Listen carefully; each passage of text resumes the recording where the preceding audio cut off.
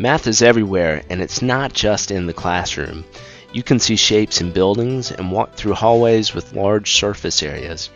This movie is about surface area and how finding the area of objects is important in the real world. Finding area in rooms is critical. Take the Trinity entryway, for instance. The width of one side of the Trinity entryway is 30 feet.